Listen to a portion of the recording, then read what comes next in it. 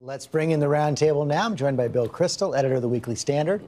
Jennifer Granholm, former governor of Michigan, now senior advisor to the Ready for Hillary PAC. Peggy Noonan of the Wall Street Journal, and Congressman Keith Ellison, co-chair of the House Progressive Caucus. And Bill, let me begin with you. You know Karl Rove pretty well. Was this a shrewd move by Karl, or did he kind of overstep? I don't think it was a particularly shrewd move. I mean, we'll see how Secretary Clinton's health is. She'll be out there campaigning, presumably. I imagine her health will be fine. But in any case, people can see for themselves. So there's no reason for Karl Rove to speculate about it. One of the things we saw at Jennifer Granholm's, the Clinton camp hit back unusually hard on this one. It was the most extensive statement we've seen from Secretary Clinton's staff responding to any kind of a charge. But she will have to address these health questions eventually, correct? Well, I mean, every candidate has to put out their health records, et cetera. And so I'm sure for whoever is running, that will be the case. But this was such a bunch of nonsense. And really, I think it demonstrates how utterly afraid they are of her. And I think for her, when she makes her decision, she will only be elevated by the nonsense that's happening on the other side. I think one of the reasons this happens, though, Keith Ellison and Jerry Brown talked about it. He talked about the risks of a coronation when you're kind of unopposed on the Democratic side. It kind of leaves an open field for the Republicans, and they feel a responsibility to get in there hard and early. Well, you know, I think it's Karl Rove's job to try to say inflammatory, controversial things. I don't think Hillary Clinton needs her head examined. I think there might be some other things. And Peggy Noonan, you remember this one. This is not the first time that age or health has come up in a campaign. Ronald Reagan. No. Bob Dole was in his 70s when he ran for president. John McCain, Ronald Reagan, my old boss. It is standard for, and it's appropriate for your age and your health to be considered by the voters. I don't think, I agree with Bill. I think your point. I don't think it was helpful for a political operative as opposed to journalists to begin this whole story. But I also think in a funny way it'll work for Mrs. Clinton's benefit after all. She's got a book tour coming up in June. That means these topics will come up then when she's selling the book, when she's doing network specials, when she's feeling fresh and perky and can knock it back with prepared lines. So I think it's fine. But sure, it's an early move of 2016. We saw a lot of previews of 2016 this week, Bill Kristol, not only those response to Karl Rove, but Secretary Clinton giving a big speech on foreign policy, talking about her hard choices, taking credit for tough Iran sanctions, talking about the economy. And I think most noticeable in her speeches about the economy, she seemed to focus more on the Clinton years than the Obama years.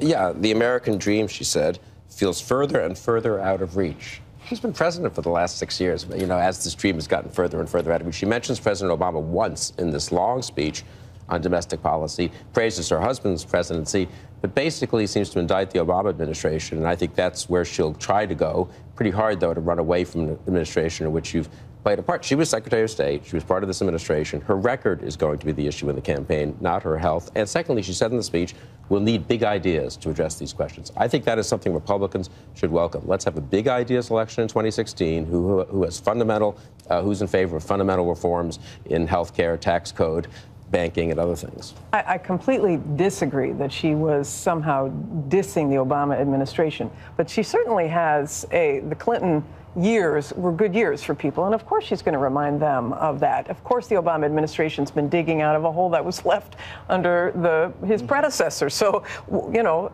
and look how far we've come. We're now at an unemployment rate that was less than when he took over. So you've now defended President Obama more than Secretary Clinton did in her entire 30-minute speech. She was part of that administration. It's a continuum, but of course she's going to remind people of how good things were under Clinton. Can I tell you, I think what Mrs. Clinton's speech did was tell us what Democrats themselves think of the president's popularity and the president's standing.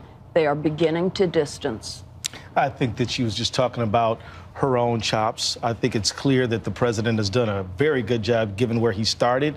And, you know, the president has been talking about economic populism. I'm glad she did, too. I mean, when you see 150 cities all over this country, low-wage workers out protesting for better wages, I think that is the thing to tap into. I think that's where we need to go. But are progressives like you going to have to keep the pressure on? We saw Bernie Sanders, the senator from Vermont, talking about challenging her just to keep these issues in play. Well, you know, absolutely, we're going to have to talk about focusing on working Americans and how we can make sure that people who work every day, who get home and are dirty and sweaty, can make a good living. We got to talk about those things because that's really where the American people's head is. And I'm going to tell you, any Democrat who wants to be successful should talk about raising the minimum wage, making sure that the health care bill gets implemented so it can benefit people, talking about retirement security.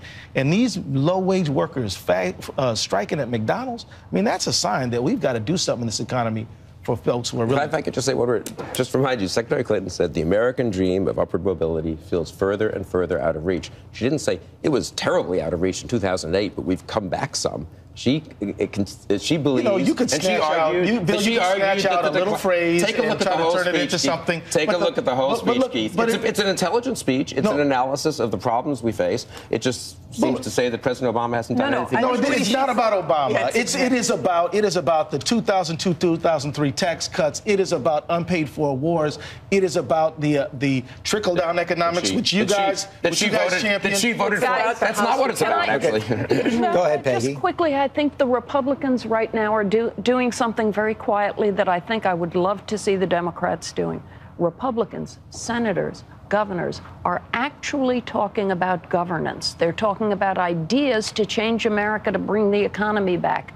I see the Democrats not doing that, not doing ideas, not doing formulations shut down the that will government be for 16 days. They almost threatened a default on the debt. I mean, they've been doing a lot of bad things. I am not hearing ideas from the Democrats. I am hearing anything in the House of Representatives. Let me bring that to Jennifer Granholm, though, because isn't that the biggest challenge if Hillary Clinton runs, to be new, to be fresh, to have big ideas for the future? No, I don't think it's hard for her at all. She has been articulating that, and there's a lot of great Democratic ideas out there that the president has put out, but it's been blocked by the Republicans in the House. So true. I mean, the reason why things are falling farther and farther behind is because the House is not moving on the stuff that the president. You can shake your head, but which legislation has the Democratic Senate passed? Give me an example. Immigration reform. Give me an example. Immigration reform would be a huge asset to the economy. That would help the economy tremendously. Oh, really? CBO says it would increase jobs and do a lot of good for a lot of people. I can tell you that's what folks in my district are talking about. We're going to have to take a break right now.